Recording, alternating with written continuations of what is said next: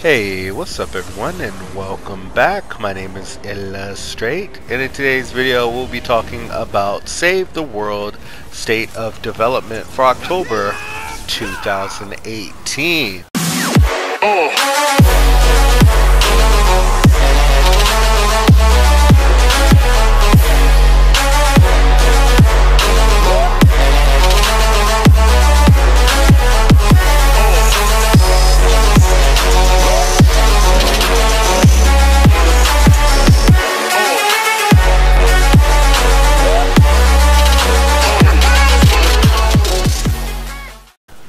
Oh my gosh, so we have a lot of stuff to go over and a very limited amount of time to do it in.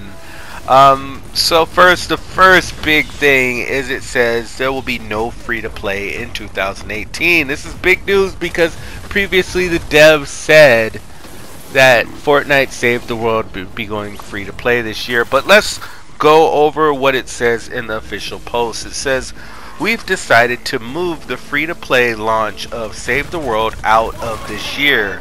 We're working on a broad set of features, reworks, and back-end system scaling we believe are needed to go free to play. Save the World has grown consistently since our launch in July 2017, and Fortnite overall has experienced unprecedented growth.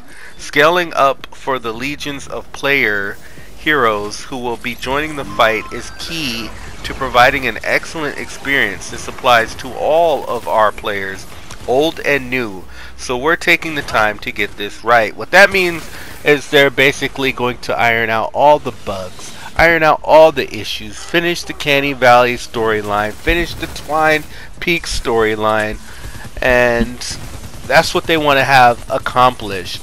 They're also planning to change the UI a little bit and make it more flashier, you know, less. They've changed the UI already. I mean, they've changed like how stuff is displayed on the screens, and the lettering they changed in the last update. But anyway, they want to make it even more flashy with all that, you know, money that they've made, unprecedented growth. To thank our founders, both new and old, if you log in and play during the Fortnitemares event, you'll receive both Brainiac Jonesy and Skull Ranger Ramirez for free. So basically what this is saying is you're not going to have to spend any gold, you're not going to have to farm them out of llamas, but you're going to get those first two heroes for free, those first two sort of new heroes. I'm guessing though that Skull Ranger Ramirez will be the urban assault class, which is the most broken, most overpowered soldier class in the game, and it shouldn't even be a regular soldier type. It should be like super rare or mythic or something, because, you know, arguably it's not even really an argument, but urban assault is stronger than the mythic grenadier. But anyway, it says, for those of you who want to start playing right now, we've got you. Starting this week, we'll be hosting a 50% off sale for the standard, deluxe, super deluxe, and limited founders packs. That's interesting. So that means if you haven't got Save the World yet, now's a good time to get it with the 50% off. Kudos to you. Save a lot of money and get in there playing the fun original game mode that started it all before Battle Royale. Next up, it says there will be front-end improvements. The front-end UI should feel more like an integrated and understandable part of the game. So they're basically simplifying the game for new players and making it easier to get into, which I don't blame them. The more easier and pick up and play you can make a game, the more money you can make for that game, and that's from a business standpoint. We'll release an in-depth look at all these incoming changes in the next few weeks to prepare for the rollout in the next few months.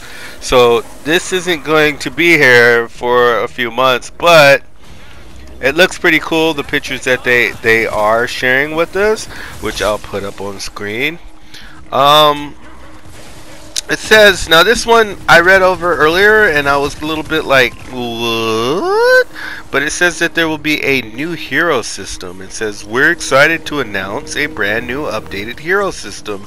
This system has been redesigned to offer a more flexible approach to customizing your loadout with more options and room for creativity. You'll have a total of 6 hero slots to manage, up from the previous 3.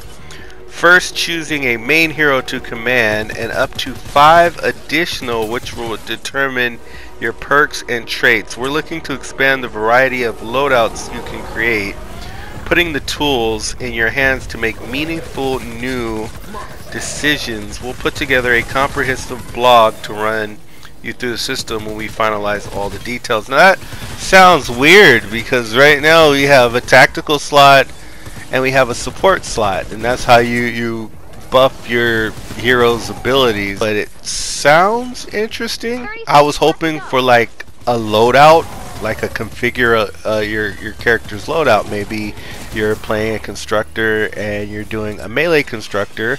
You could save that melee constructor loadout so you could do damage, or you're doing constructor just to protect the base, and you could save the constructor that's more of a defensive constructor's loadout. Fortnitemares, the most ghoulish event of the year, is back. Old heroes are returning along with many new faces. So that's confirmation that there will be new heroes for Fortnitemares. So it's not just going to be the 8 heroes that we got last year. It's going to be the 8 heroes plus the 2 free heroes, and plus however many more heroes that they decide to add. They have a lot of new skins in Battle Royale right now that I hope they can bring over to save the world, and hopefully they can make them some kind of different class that's unique to them to make them feel special. It says you'll head to Hexylvania to revisit last year's Vlad Moon Rising quest. If you've played the event last year, you may notice a few changes and even more Vlad than before. New visitors to Hexylvania will deliver some spooky world saving. As Ray and company confront history's evilest Vlad. Thank you for joining us on this journey. And thank you very much for watching. If you liked what you've seen today and you want to see more, be sure to hit that subscribe button, tap that subscribe button, and smash that subscribe button.